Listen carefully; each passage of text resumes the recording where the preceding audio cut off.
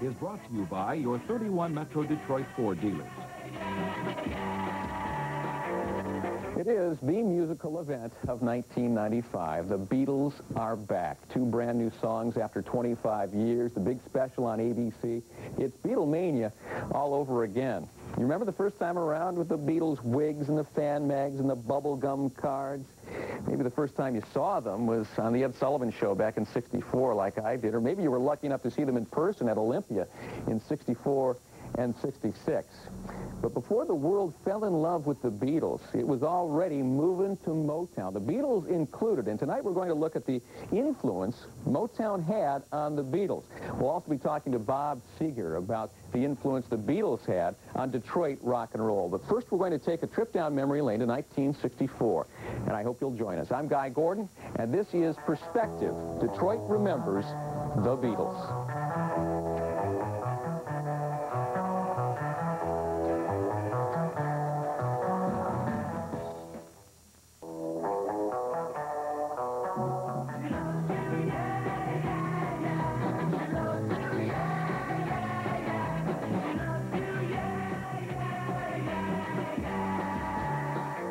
They were too young for Elvis and too old for the Beach Boys, a generation searching for a sound that spoke their language. And they found it in a group of musicians from England with funny haircuts called the Beatles.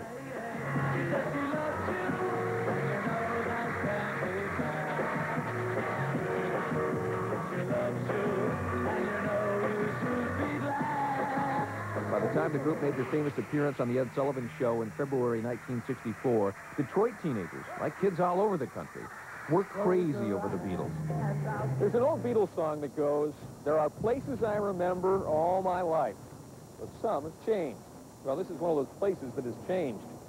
This is the site of the old Olympia Stadium. It was here on September 6th, back in 1964, that the Beatles made their Detroit debut. 13,000 screaming, frenzied fans packed into Olympia. They paid $5 apiece to see their idol. The stadium is gone, but the memories are very vivid.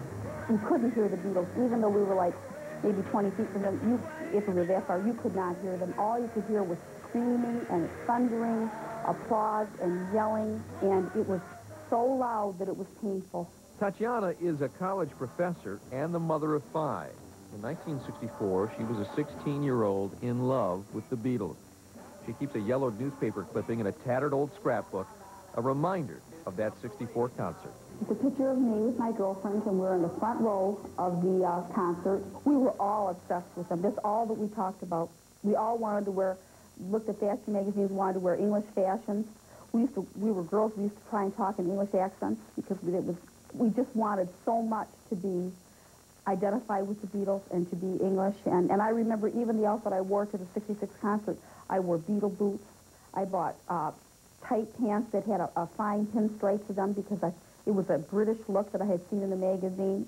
Everything they did we just thought was so hysterical. Our parents could not understand their humor or their haircuts or their dress, and so this was just so rebellious. Well, he was just 17, you know what I mean. Sally was just 17 when she skipped school at Cass Tech and waited in line the entire day to get Beatles tickets. On concert day, she snuck off to Metro Airport to try and catch a glimpse of her idol. We thought they were coming in one certain area of the airport, and so we dressed in our most mod outfit, you know, with the black textured stockings and our little Mary Janes and our black turtlenecks, thinking we were looking very English so that they would spot us immediately in the crowd, you know. But then we heard in the crowd that they were going to the Whittier. So the 4 of us got into the car, and Brent, my brother-in-law, drove us to the Whittier.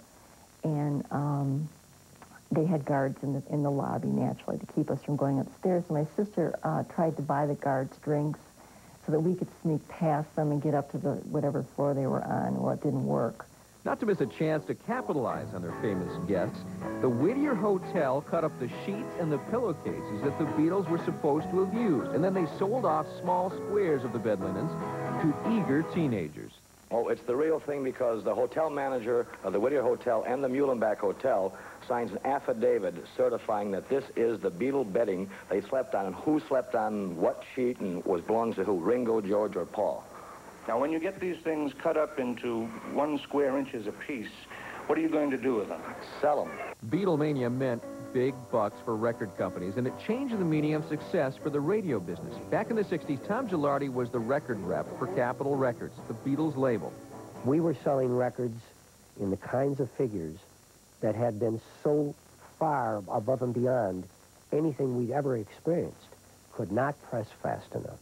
I would get a release, and if I took it to CKLW, I had to have someone in my office bring it to WKNR at the same time, because they couldn't get it 5 minutes separated, because if they did, one would put a disclaimer over the record. They'd put their call letters over the record quietly underneath, so it couldn't be taped.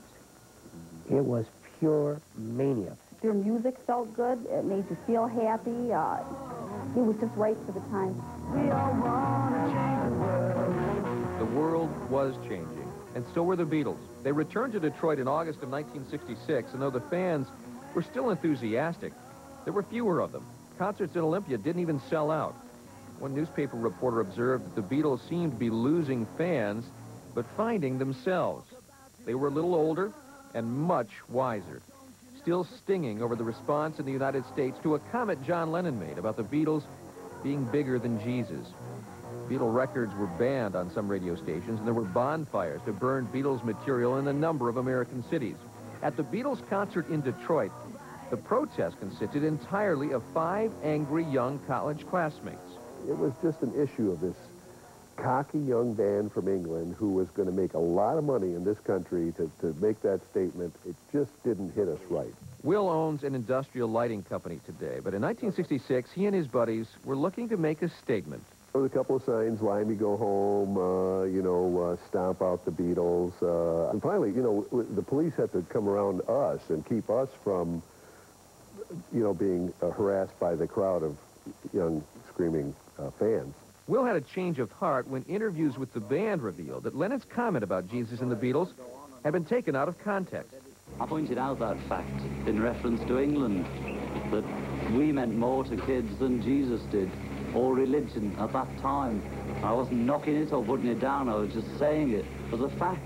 As time went on, I became a very big Beatles fan as well. I can remember, waiting for the new White Album to come out in '69, or the Magical Mystery Tour came out. Wow. Those albums came later in the Beatles' career, but 1964, well, it was a simpler time for the Beatles and for a generation of kids that were growing up along with their idols. For those fans, even today, nothing quite compares to the sound of those early years.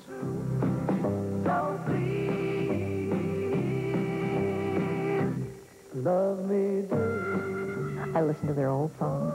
I like some of the newer ones, but I still love the old ones. I always will, because it brings back memories.